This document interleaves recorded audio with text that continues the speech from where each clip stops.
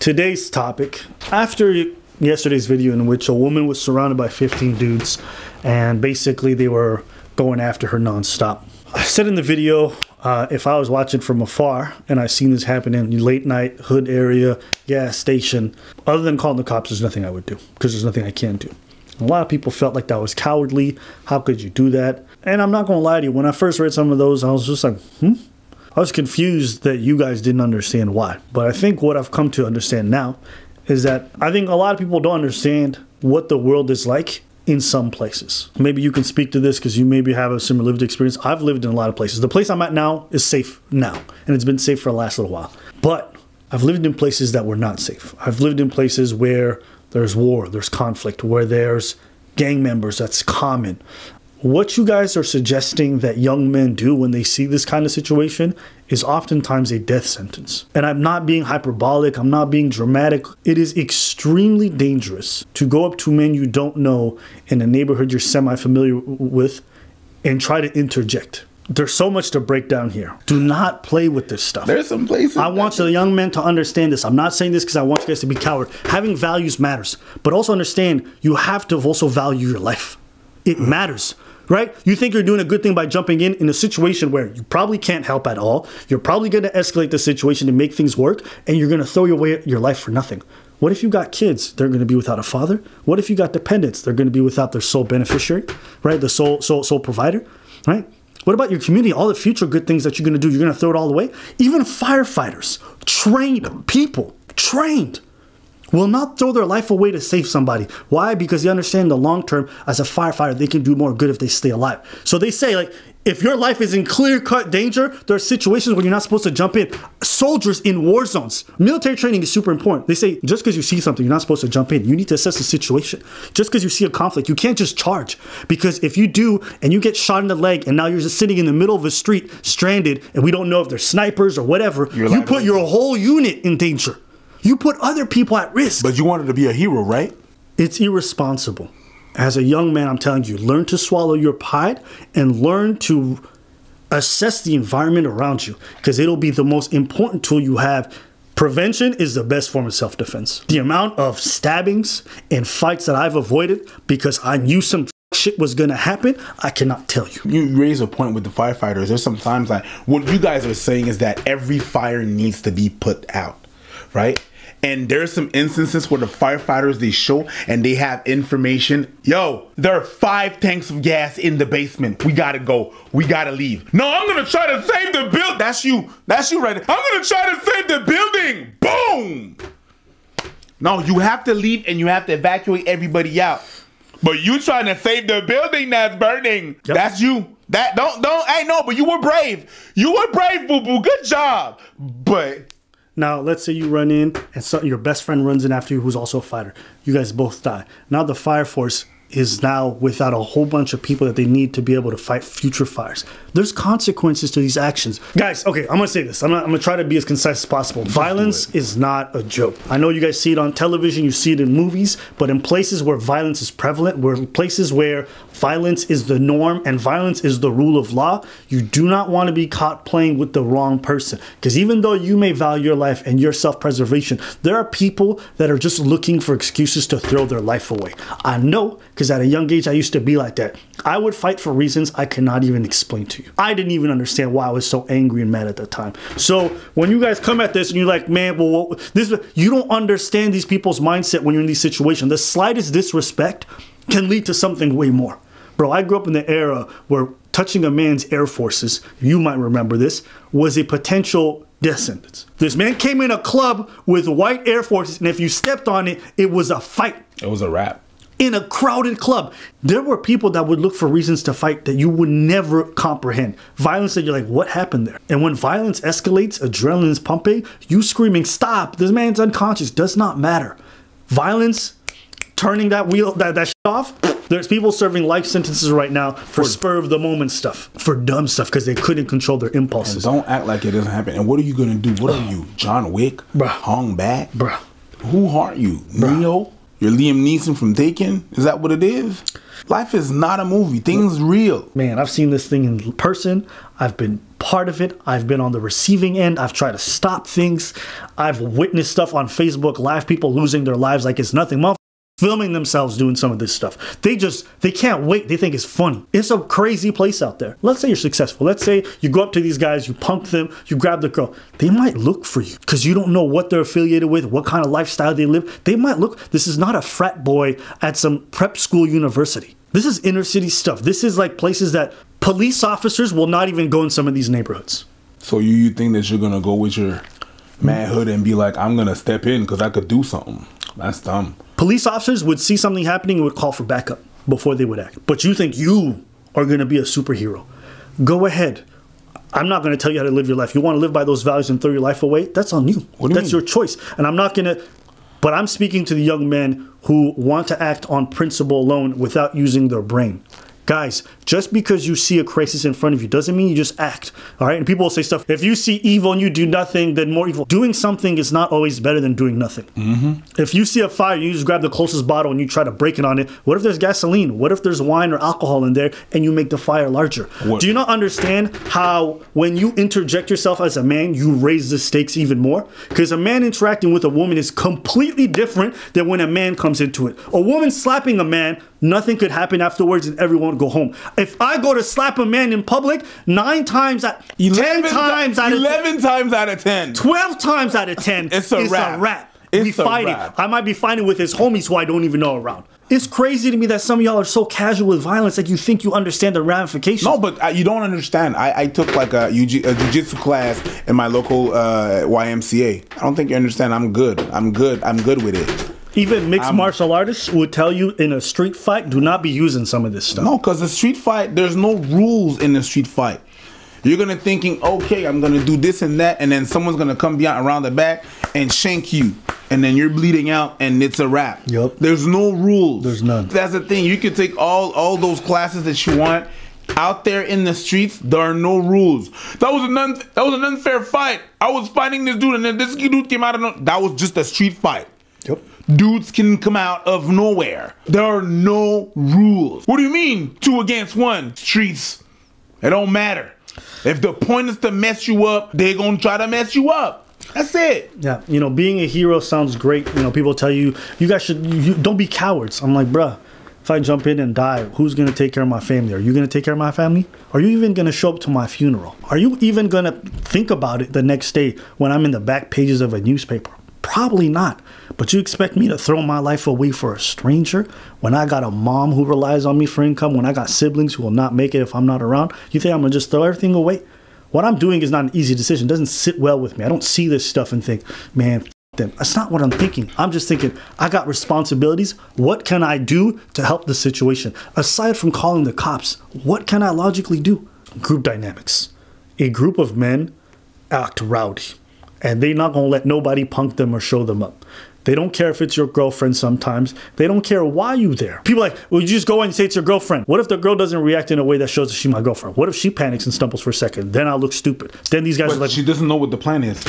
But the thing is that happens is that you're going to be going like, hey, she's my girlfriend. It's going to be like, there's another one that's trying to bag me. Yeah. I have these. I don't want that. I was handling this well with my... I don't need a cat. You don't know how she's gonna react. See, if she dissociates herself from you, it's a wrap. In your head, it might work. Oh yeah, I got this plan, right? Yeah. I'm gonna say I'm her boyfriend. Yeah. That's not how she necessarily sees it. You're just another dude. And you have to hope. She doesn't know what your intentions are. Oh yeah, so this dude, I'm gonna go with this dude, and then after that, I mean... You have to hope that they care. Yup. Because there's men who don't care if you got a girlfriend. It could literally be your wife, and they'll still go for it. I've heard some stories about people going to Jamaica. Not to say that Jamaica is a bad place, whatever, or bad or whatever. Jamaicans are like that. It's just it could happen anywhere. And I've seen things where the girl's like, "Oh, I want my boyfriend," and the guy's like, "Oh, no problem. Me not jealous. They him right there. Him over there, so. Me not care. Let go pick me over there, so. No, me not care. Bring him here. Bring him over here. It doesn't matter." The example was in Jamaica because that's what it was. That's what happened. But I've seen it happen everywhere. Oh, I'm not jealous. I don't care. In the spur of the moment, sometimes you don't even know what you're going to do. how you're gonna react. Things happen, decisions happen, things happen really fast. You don't know how you're gonna react. You might react, you might not. But if you choose to look around and you have some kind of enlightenment and you look around and you see things are dangerous, that if you react, your life might be in danger. Yep. So what do I do after that? They break my neck, they break my back, now I can't walk. What do I do next? Yep. All that because I try to save someone. And now I'm the one in trouble. What do I do now? Yeah. What if you die in the process? Now the person you tried to save has survivor guilt because you lost your life trying to save them. And you may not have even succeeded. And the worst thing is that the same outcome could have possibly happened if you didn't do shit, but no one would have gotten hurt. Yep. But now you trigger someone. And that's the thing. We always tell cops to be accountable and to de-escalate situation. But when you go up to people, that is the exact opposite of de-escalating a situation. And you might end up with the exact opposite. Yep. More fire. And you don't want that. This ain't a dancehall jam. More fire, more fire. You'll tell them, bro. This is real life. You are not Son Goku. There's no plot armor, bro. You are not the protagonist. You are just another minion, another side character, fodder for the most part. You don't know what you're doing in these kind of circumstances. Because if you did, you would know going in is absolute lunacy. Nobody who lives in these areas, who sees this stuff on a regular, jumps in and lives a long life. I promise you. You're not. You're not living in some ass neighborhoods with gang crime is prevalent and doing that stuff and living a long life. The only way I see myself being able to step up is if I actually know these dudes and be like, and know them by name. Hey, bro, yo, what's up, bro? You good? Yeah. Yo, let her pass, bro. You know, this ain't no thing. Oh, you always be like that because I ain't got the same. But if I don't know them, they ain't got no ties with me. They don't give a rat's. They don't care. And even if you do know them, that shit's, nigga, what you talking about? And then you see the shift. Yeah, even if I still know them, can still, shift. Go left. But I'm just telling you, the best way that I could say something is if I actually knew them. If I don't, if I'm not from the era, yo, they don't care about me. I'm disposable. In your head, you might think you're the hero of your story. Boo-boo, you're a side quest. You know, we have a term for people who just jump in without thinking. We call them heat bags. Meaning, when you go out and you got a heat bag with you, could pop off at any time. There's heat bags on the other side who are probably accosting that woman, looking for an excuse to snuff you out, looking for an excuse to stop your head. Bro, I've seen people get knocked out, their head hits the pavement the wrong way, and they never wake up. That could easily be you. If you don't understand the consequences of violence truly, I don't care how much anime you watch, I don't care what kind of hero complex you have. First off, all you people with hero complexes, when it pops off, you freeze. 9 times out of 10, when crisis happens, most people are like this. And I'm not trying to clown you. I'm telling you this because your expectations and what will actually happen in reality, you need to understand the difference. You're a coward. Pop off. I don't know, man. I thought you was about to do something. Listen, when chaos is the norm, when chaos brews underneath any form of civility, I've experienced this when I lived in Ethiopia. It's the same feeling. I've experienced this when I lived in New Orleans for a short period. When I lived in Los Angeles, when we were in Haiti. Bruv, I'm a 26-year-old man. I got people in their 40s who are panicking in these moments because they're not used to this kind of environment. And I'm sitting here like, oh, you thought you was a man in charge. The moment pops off, all of you grown-ass men, because they've never seen it. They don't understand violence. The worst part is that the people that said that they had to careful for our safety put us up front. In front of all the danger. And we had to deal with it. Yep. The people that said no, because we're doing this for your safety, but one pop off. That's right. They put us first, and we had to be in charge. And you have to know, man, when mans are staring at you with machetes, they're rolling 30 deep, they got roadblocks, and they say, what are you doing here? If you don't know how to manage that situation or talk to people, they gonna take you for everything. They gonna stab you. They gonna finish you off. They gonna take your clothes. They gonna take your shoes. They gonna take your wallet and then throw you in a ditch and never think of you again. That's life in some places. Bruv. That's life in some places. I'm not saying this to be dramatic or hyperbolic. I'm just saying a lot of you don't understand this stuff. So when you guys watch these videos and you're like, this is what I would do. I'm like, bro, go do it. And you're gonna live a short life. You're gonna live. That's why I don't travel with people, because I recognize that some people don't know what to do when they're in a lot of environments. I want to go to Brazil. It's cute. Okay, watch what's gonna happen when you go to the wrong place. Dumb tourists taking GPSs through bad neighborhoods and just following it blindly because they don't know. They don't know what they're doing. It's just, you got to think of these things. Think of the consequences. Just a quick story. This one's probably going to be like, check the Patreon if you want to hear the story. Bro, every time I've had guns pointed to my head, bro, I never saw it coming. And when you in that situation, bro, it is one of the strangest feelings you will ever have. There's just an idea like, oh, this lights can go out any second now. You just frozen, slows down. It's so strange. And those experiences, I was talking to the guys about this. I said those experiences have shaped me in a way that, like, even to this day, I have certain like instincts that are not normal. Positioning myself in rooms, always feeling the need to be near an exit if I'm in a crowded place, looking at everybody that comes in and how they're looking around. Like, there's just so many things happening in my head. And sometimes I'm with people and they're like, yo, what are you doing right now? And I catch myself. But it's because I've been used to those environments. So when I see that video, 15 dudes, you know what I'm looking at? I don't know what you guys were looking at. You know what I was looking at? I was looking at their clothes. I was like, okay, cool. The clothes is baggy. They could easily be hiding stuff. They're in front of a gas station late at night. Some dudes is running towards their car. Some dudes is just hanging out. Odds are a couple of them slaying some rocks. Probably got a weapon. Bro, in my head, the calculations are endless. I'm looking at, is there any security cameras? What's the nearest place from like civilization? Is this like an isolated gas station, or is there a police precinct nearby? Do police officers even come around here? Do I know these guys? What colors are they wearing? Yeah, what colors are they wearing? What's the predominant color? Will these guys be able to recognize me? How far am I away from my place where if they drive around, they come find me? If you're not thinking about that stuff, bro, you have no business talking about this. But you just want to jump in. Go right ahead. And go ahead, do it. And when they come by and they shoot up your family and they shoot up your home, or they come look at you and they just murk you in the street, then what? What was all that for? You're going to call the cops that are not coming. You know what I mean? I got a problem. These guys are chasing me. All right, well, I hope you run good. Young man, I'm telling you, if you're watching this, please be smart about these things.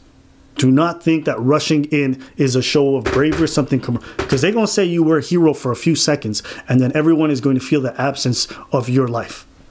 And that matters. It matters. It's immature to just jump in without thinking. You don't care about your responsibilities? Yeah, but I got a sister. I would never let. That's great. Who's going to take care of your sister and protect her going forward? Who's going to take care of your mom? You have responsibilities. You got to think. I don't say this to mock you or to say you're privileged. It's not that.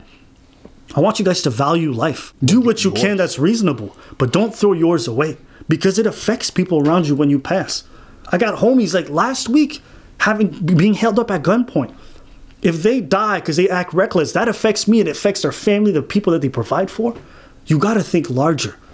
So just be smart about these things. That's what I wanted to push as a message to young folks. And that's our thoughts on this video. What do you guys think? What have you guys dealt with? What have you seen? So yeah, guys, just be smart, right? That's all I got to say. If you guys like this video, please like, comment, subscribe, all the good stuff. We want a lot of young men to be able to see this, to avoid violence when possible. We want to find good ways to be able to protect women and protect society in general, but we shouldn't do it at the expense of other people's lives. That's my thoughts.